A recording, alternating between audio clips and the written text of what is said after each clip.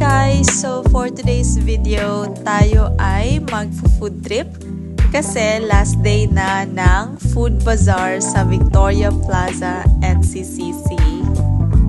As you can see, ang una nating binili ay mangga na nasa cup with super sarap na bagoong sauce. Super sarap nito guys. It's 7 out of 10. The reason why, kasi yung mangga, di na siya ganun ka-crunchy. But, dahil sa bagoong na sobrang sarap, nabawi yung score.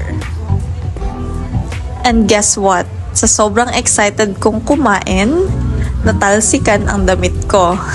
Oo, how clumsy, right? But of course, di yun makakapigil sa atin. Simula lang to.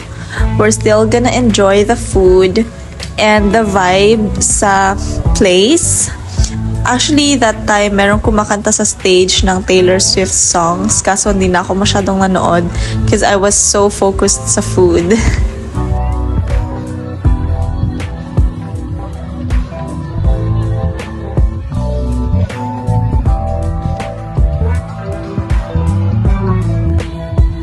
Daming tao, and as you can see, busy ako kakatingin kung ano ang susunod na bilhin at susunod na tikman.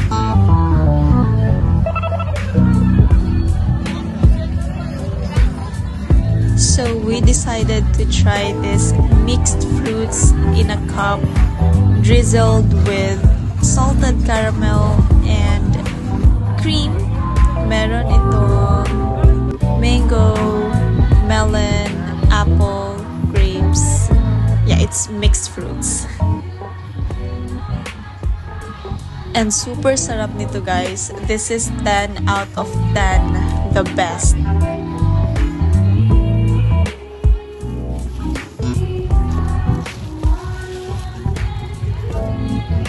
Thank you. Thank you.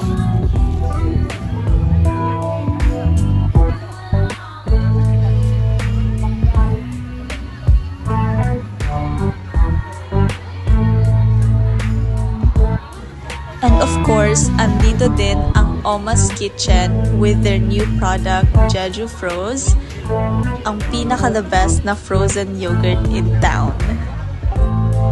So guys, si Oma's Kitchen ang pinaka-the best na nagsiserve ng Korean food dito sa Davao. Usually, mahanap niyo sila sa bazaars. But anyways, meron ding coffee near sa stall ng Oma's Kitchen and we decided to try their coffee. Pero syempre, since I can't drink coffee, decaf lang yung akin.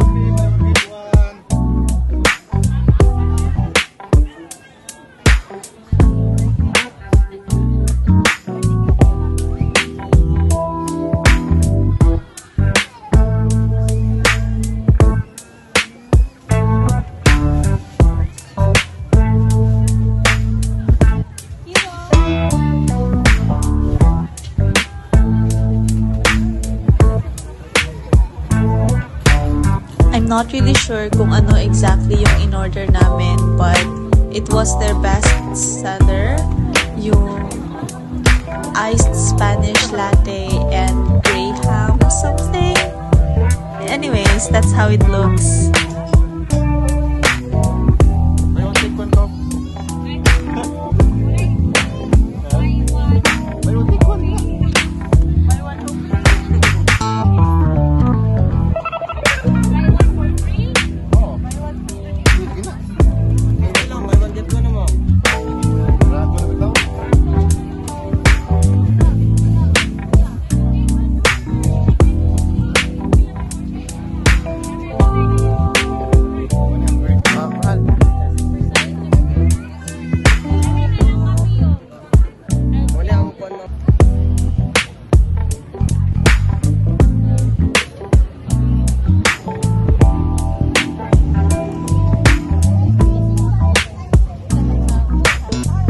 First time ko kasing matry to. It's like biko na iba-iba yung color. Pero it goes well with the mango, the fresh mango, na super tamis din ng mango. So, yeah. Lagi ko kasi itong nakikita sa Facebook, kaya gusto ko din siyang i-try. And I'm so happy na merong nagbibenta ng ganito sa food bazaar.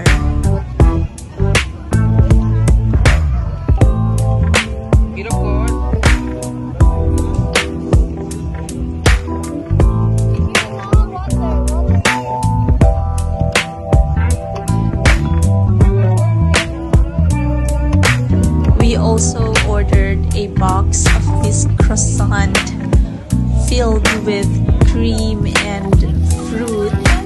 So we ordered yung mango flavor, strawberry flavor, and Oreo, and yung I'm not sure what that is, but it was really good. And it's a bit pricey, but it's worth it. It's worth it. This is 10 out of 10. It was the best. I hope you guys enjoyed this video. Please don't forget to share, like, and subscribe. Ka-gameape Philippines. Bye!